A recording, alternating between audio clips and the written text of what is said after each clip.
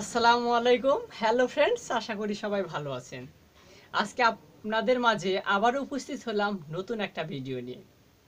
আজকে আমরা এই ভিডিওতে দেখাবো খুব সহজে কিভাবে দিন, মাস আর সাল থেকে বয়স নির্ণয় করা যায়। অনেকে আমরা এই ক্ষেত্রে অনেক সময় ভুল করে থাকি। তো আজকে আমরা এই ভিডিওটা যদি পুরোপুরি দেখতে পারি তাহলে আশা করি আর কখনো দিন, মাস আর সাল থেকে কারো বয়স নির্ণয় কখনো ভুল হবে না। তো চলুন কথা না বাড়িয়ে আমরা শুরু করি কিভাবে খুব সহজে দিন, মাস আর সাল থেকে বয়স নির্ণয় করা যায়। তো আমরা জাস্ট দুটো উদাহরণ দিয়ে দেখানোর চেষ্টা করব। পরবর্তীতে আশা করি দুটো উদাহরণ যদি খুব মনোযোগ দিয়ে দেখেন তাহলে আর পরবর্তীতে আপনাদের ভুল হবে না। তো এই ক্ষেত্রে জাস্ট কিছু কথা মনে রাখবেন। সব সময় মনে রাখবেন যে উপরে বড় সংখ্যাটা লিখবেন, অর্থাৎ মৃত্যু সালটা বা পরের সালটা। কারণ মানুষ যে যে সালে জন্মগ্রহণ করে সে সালটা ছোট হয়, আর যখন মৃত্যুবরণ করে বা তার এখন জীবিত ধরেন আপনি, আজ পর্যন্ত আপনার যে সালটা সেই সালটা কিন্তু বড় হবে। সো আপনার এখনকার সালটা বা যে মৃত্যুবরণ করেছে তার সেই মৃত্যুর সালটা শুরুতে লিখবেন। সো আমরা সেইভাবে ধরে নিলাম একটা লোকের মৃত্যু হয়েছে 9 তারিখে 7 মাস, 7 মাস, এটা 2019 সালে মৃত্যুবরণ করেছে। এই লোকটার জন্ম সাল ছিল কত, ধরেন 8, 8, এখানে ধরেন 11, এখানে ধরেন 1993, 1993। তাহলে এই লোকটার জন্ম হচ্ছে 2000, মৃত্যু হচ্ছে 2019 সালের 7 মাস 9 দিন, অর্থাৎ 7 মাসের 9 তারিখে 19 সালে মৃত্যুবরণ করেছে, আর জন্মগ্রহণ করেছিল 1993 সালের 11 মাসের 8 তারিখে।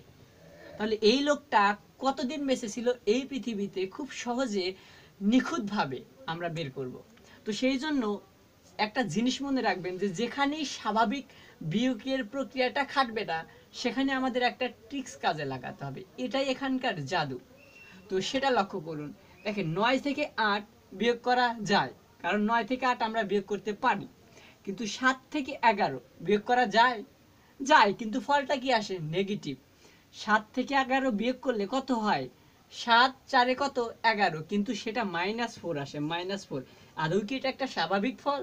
না, কখনোই না। যদি স্বাভাবিক ফল না হয় সেই ক্ষেত্রে আমাদের এই ট্রিক্সটা কাজে লাগবে। যেখানে স্বাভাবিক মানে বিয়োগটা হবে না তার পরবর্তীতে আমাদের 1 কমাতে হবে সব সময়।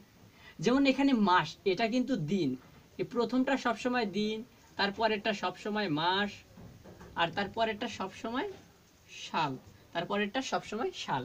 তো এখানে এই দেখা যাচ্ছে মাসের ক্ষেত্রে স্বাভাবিক বিয়োগ হচ্ছে না, সো আমাদের পরে কি আছে? সাল, এটা 1 কমাতে হবে।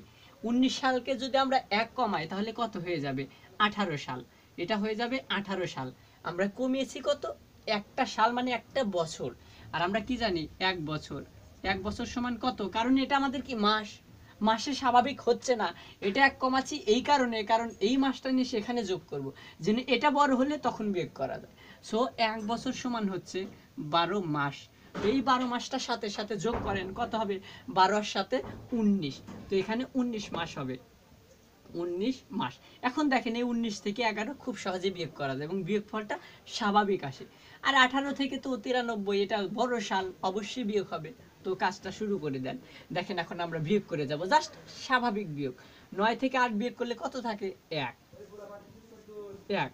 এই যে 19 থেকে 11 বিয়োগ করলে কত থাকে? 19 থেকে 11 বিয়োগ করলে অবশ্যই 8 থাকে। এরপরে 18 থেকে 93, 3 আছে কত হলে 8 মিলবে? 5 সাথে থাকে না, কারণ 10 ধরি নাই। 9 সে কত হলে 1 হবে কি? এটা 10 ধরে নিতে হবে, ওই যে বিয়োগের নিয়ম। 11, 2, সাথে থাকে 1, দিলাম 10, 0 কে 10 ধরতে হবে, 10 10 মিলে গেল।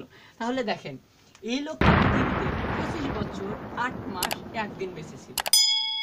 খুব নিখুঁতভাবে আমরা এটা নির্ণয় করে ফেললাম। আপনাদের আরো সুবিধার্থে যেন কখনো আরো ভুল না হয়, অর্থাৎ ক্লিয়ার করার জন্য আমরা আর একটা উদাহরণ দেখাবো। খুব ভালোভাবে মনোযোগ দিয়ে লক্ষ্য করুন বিষয়টা। আমরা ধরে নিলাম যে মৃত্যুবরণ করেছে তার মৃত্যু তারিখ হচ্ছে 17/9/2020, 20, মনে করেন উনি 20 সালে মারা যাবেন, 20 সালে মারা যাবেন 9 মাসের 17 তারিখে, কিন্তু উনি জন্মগ্রহণ করেছিলেন ধরেন 19, এরপরে কত ধরে নিলাম এটা 12, এরপর ধরে নিলাম 1994, তাহলে এনার জন্ম 1994 সালের 12 মাসের 19 তারিখে, আর মৃত্যুবরণ 2020 সালের 9 তারিখে, মানে 9 মাসের 17 তারিখে, কারণ দিন মাস সাল। এখন দেখেন এখানে স্বাভাবিক বিয়োগ হয় হয় না, আমরা ধীরে ধীরে এদিকে এগোবো, অর্থাৎ দিন থেকে মাস, মাস থেকে সাল। তো 17 থেকে কি 19 বিয়োগ করা যায়? যায় না। তাহলে কি করতে হবে? এটাকে বড় করতে হবে, তার জন্য 1 মাস এখানে কমাতে হবে। এখানে 1 মাস কমালে 8 মাস হয়ে যায়। আর আমরা জানি কি 1 মাস, 1 মাস সমান কত? 30 দিন। তাহলে এই 30 দিনে 17-এর সাথে যোগ হবে, 17-এর সাথে 30 যোগ করলে কত হয়? 47। দিনটা হয়ে গেল কত? 47, 47 দিন। এখন আমরা মাসে চলে যাব।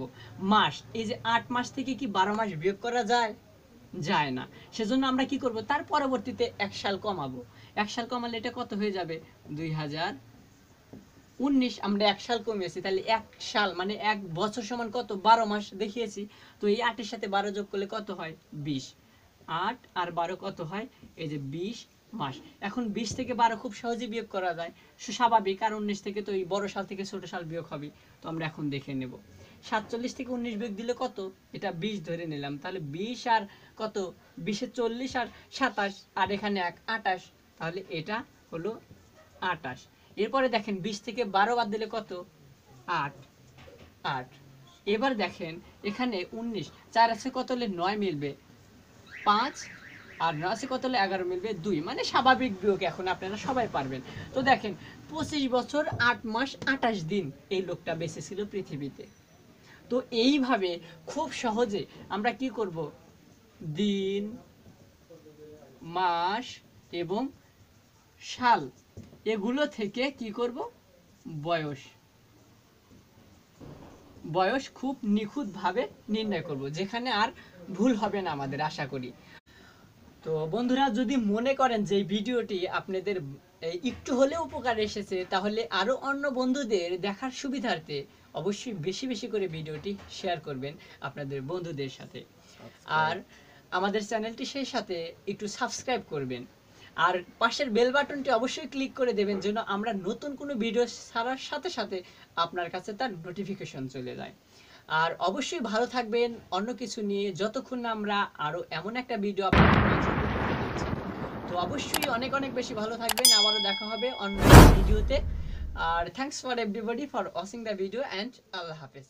আসসালামু আলাইকুম।